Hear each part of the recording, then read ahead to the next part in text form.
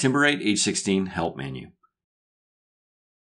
H-16 has a built-in help menu that can be accessed on demand by the operator. To get to that help menu, begin by navigating from the run screen to almost any menu page.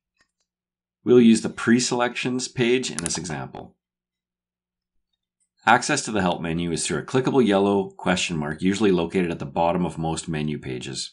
Pressing this question mark will open a direct link to the proper page in the help menu where the help button was originally pressed. In this example, the help button was pressed on the pre-selections page and will go directly to the pre-selections explanation page in the manual. On this page, it will show an overview of the page you were looking at on the right-hand side of the window, and on the left-hand side is a complete description of all the options and functions listed on that menu page. This help menu is in a manual format, meaning once the help menu has been opened, you are then free to scroll through the various pages of the manual.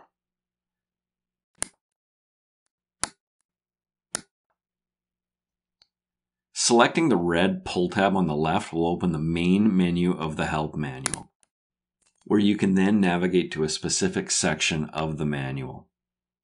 There's a lot of helpful information in this manual that would be beneficial to any operator or technician. So don't forget to press that help button and explore all of what the TimberRite H-16 automation can do for you.